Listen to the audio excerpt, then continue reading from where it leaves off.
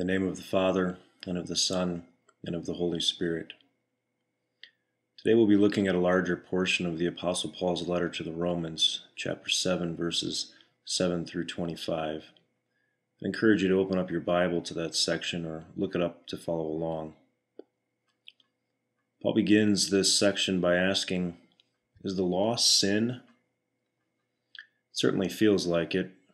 We get uncomfortable when we hear or read God's law, when it speaks of its demands and judgments and condemnation. We hate the law, and it would be so much easier to find fault with the law than with ourselves. But no, the law is not sin. Rather, it reveals sin. It uncovers what we work so hard to bury. It convicts us of what we're convinced is no big deal. It shows us who we truly are by nature, regardless of how well the world would speak of us. And so on this side of heaven, the law will always be necessary. But not for the purpose most think. Most assume God gives us His law to show us the path to heaven. Paul knew that wasn't the case.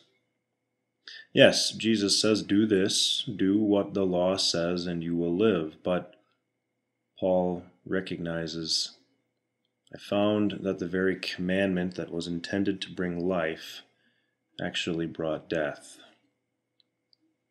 This is what the law does. It does not give you a list of good things to do to get closer to God. It shows you how far you have fallen from God. The law brings death.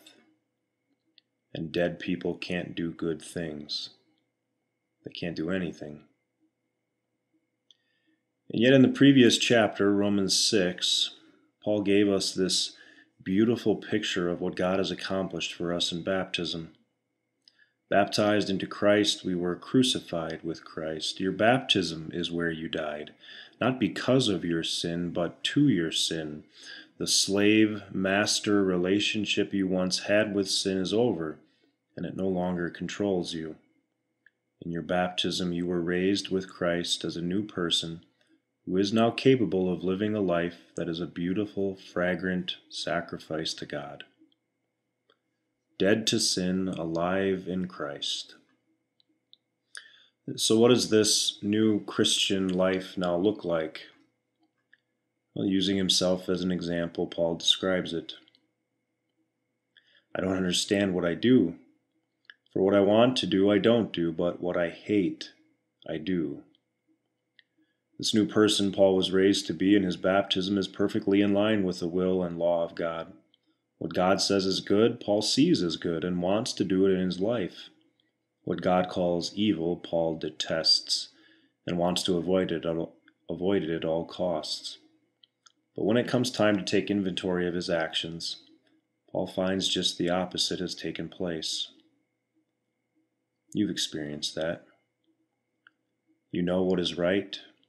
You had every intention of doing what is right. You even wanted to do what is right, but you end up doing the opposite, the very things you hate. Why? Well, because Paul says there is an intruder living in you, one who has nothing good to offer your life, whose every inclination is always sinful all the time, who has no care or concern for doing what is right, whose only goals are to get you to do what you hate and to avoid what you know is good. That intruder is sin. It's your sinful nature. Paul describes it this way: I know that nothing good lives in me, that is, in my sinful nature. For I have the desire to do what is good, but I cannot carry it out. For what I do is not the good I want to do, no, the evil I don't want to do. This I keep on doing. Now if I do what I don't want to do, it is no longer I who do it, but it is sin living in me that does it. Now Paul gets it. He writes, I find this law, this principle, this truism always at work without fail. When I want to do good, evil is right there with me. Because sin lives in me, I can't escape it. It's always there. Even when I want to do good, evil springs to life, causing me to sin. For in my inner being, in this new righteous person God has made me by faith, I delight in God's law. I love what God commands. And I've made up my mind to do what he says. But I see another law, another principle, another truism always at work in the members of my body. I see something different in the things I actually do, waging war against the law of my mind, what my new self knows to be good and wants to do right.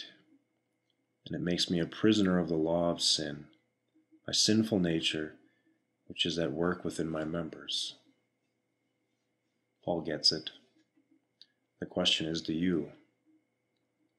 Friends, there's a war going on inside of you between the new person God has made you to be by faith in Christ, holy, righteous, who wants to do God's will, and this evil intruding enemy, your sinful nature. You can't beat him with good intentions. All the path to hell is paved with those. You can't even beat him by carrying out those good intentions. No, evil is always right there with you. And as you step back and look at how Paul describes this battle, you begin to see how bleak the outcome actually is. Sin is living inside me, and there's nothing I can do about it. And if sin lives in me, then defeat and death is the only outcome I should expect. But again, Paul gets it. He readily admits what we try so hard to hide. What a wretched man I am. Who will rescue me from this body of death? There is no skirting the issue here, no passing the buck, no kid gloves or excuses. Though Paul does not claim the sin as his own, yet because it lives inside of him, he has no choice but to accept the death sentence it brings to his body. The only hope he has must come not from within himself, where sin lives, not from his own members, which are constantly putting his inner sin into action. His only hope must come from outside himself, from someone else, someone willing to save him, someone willing to rescue him from the imprisonment of his internal enemy, someone willing to put on his flesh and blood and serve his sentence, but who would risk their life to save such a wretched man? Paul got that too. Thanks be to God, through Jesus Christ our Lord. Jesus not only risked his life, but gave his life by making our death sentence his own. By his death on the cross, Jesus paid the price to rescue us from the imprisonment of our sin and to set us free. It was never in doubt. Paul knew the answer before he even asked the question. In a paragraph filled with confusion, Paul was certain about this. He was a wretched sinner, and Jesus died for him anyway. I pray that confidence is also yours. There's no reason for it not to be. You and I are wretched sinners, but Christ rescued us anyway. And now, having been rescued, we live in Christ to fight another day. The same Jesus who rescued us also strengthens us to do battle against our sinful nature when he feeds us in his word and through his sacrament. So keep on battling, brothers and sisters. No, it's not easy, but it's a battle worth fighting. And when you want to hang your tiresome heads after a long day of defeats, remember the words of the one who rescues you. Come to me. Come to me, all you who are weary and burdened, and I will give you rest. Jesus gives you daily rest in his gracious promise of forgiveness. Ultimately, he will give you eternal rest in heaven when the battle is over. And when we want to hold our heads high after a brief moment of victory, of saying yes to God and no to our sinful nature, look up. Look up and give credit where credit is due. Thanks be to God, through Jesus Christ our Lord. We pray. Gracious Lord God, what a wretched man I am.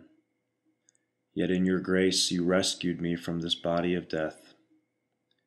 We give you thanks for your continued patience and ask for your strength daily fight against sin and temptation. Grant us the victory, O Lord, that your name would be praised and all glory be given to you. In the name of the Father, and of the Son, and of the Holy Spirit. Amen.